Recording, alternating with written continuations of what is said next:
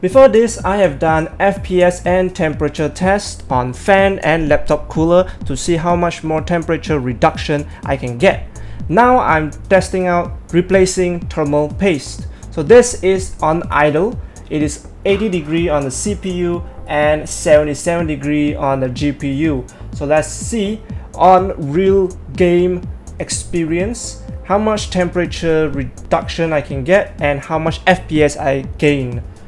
Right now I'm using the VALORANT game to test it. And it's around 30 to 40 FPS. After using it, it's 80 degrees on the temp CPU and the 77 degree on the GPU. So let's try using fan and laptop cooler again, the same one, and test it out. On idle, for the fan, 78 degrees on the temperature, and on the GPU it's 72 degrees. For the laptop cooler, the CPU is 80 degrees and the GPU is 74 degrees.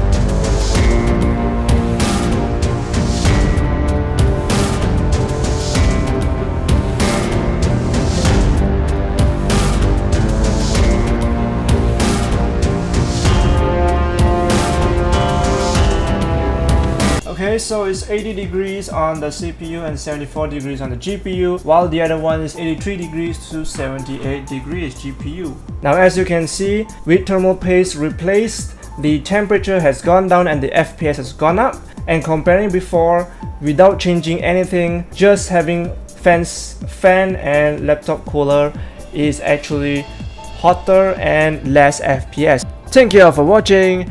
Check out my playlist and you'll see the previous video, future videos, and check out other videos to see other content. Subscribe for updated videos. So thank you all for watching. Famous Cyber Gamers signing out.